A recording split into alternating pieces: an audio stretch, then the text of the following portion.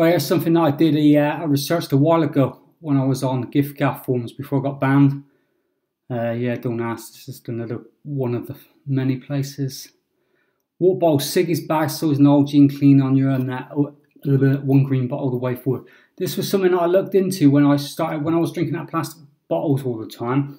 Like you'd buy a water bottle or a juice bottle, and then you'd reuse it. You know, fill it up with water, and you keep using it and using it and using it. And then you just start getting this weird wanky taste in your mouth, like plastic, as if it's breaking off in your mouth. And I found out that they're only one-use bottles. You're just supposed to drink out of them and throw them away. They're not meant to be refilled up. One of the things that bugged me about it is looking around the school playgrounds. All the kids are being given these bottles and refilled with juice and water day after day after day by the parents, and they don't know any fucking different. And I forwarded some of this information to some of the schools.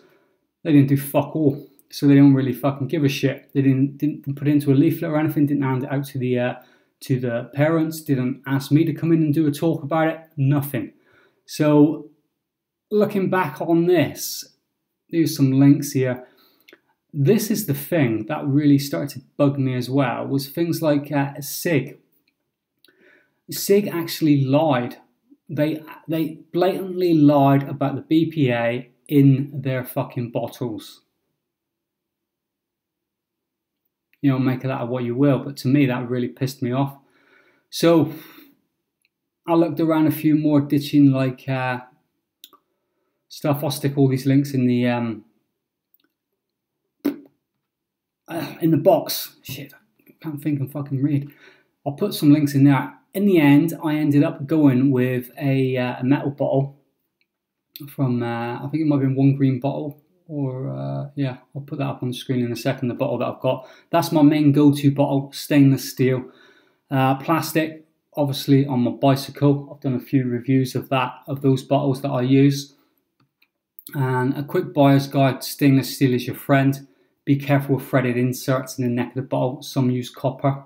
You know, this was posted back in 2011, so that's 5 years ago. Maybe it's not. Maybe they don't use the copper insert anymore, but I'd be very careful because I went and bought one from a shop, I can't remember, a TK Maxx, and that had a copper insert in it, and that was the National Trust. In the UK, they've got something called the National Trust, and that had a copper lining in it from that, so I got my money back on that. They were very good about it, but they still sold it afterwards. This is not good. Be aware, some use BPA screw tops, also not good. BPA is probably gone like so much, you know, since then. There was so much hoo-ha about it that people stopped there. You know, the manufacturers stopped using it. But I'll still be careful with plastic wherever you can, because they just put in something else that they know is fucking bad. You know, look at the cigarette and the cigarette industry. They knew that smoking was bad for a long time. They still fucking kept saying it was good. They still fucking swept it under the carpet for profits. The same happened with BPA, like I said. Sig, I won't even fucking touch Sig. I won't even fucking go anywhere near their products because they fucking lied. You know, you just do that once. Fool me once, shame on you. Fool me twice, shame on me. Not fucking happening again. So, most containers, pipework and food contact equipment is stainless steel, is manufactured from either 304 or 316 stainless. And that's what you want. 304 is common through industry, particularly in food processing, as the material is not susceptible to corrosion from acids found in common foodstuffs. As a consequence, such steel is ideal for items such as sinks, work surface preparation areas and refrigerators.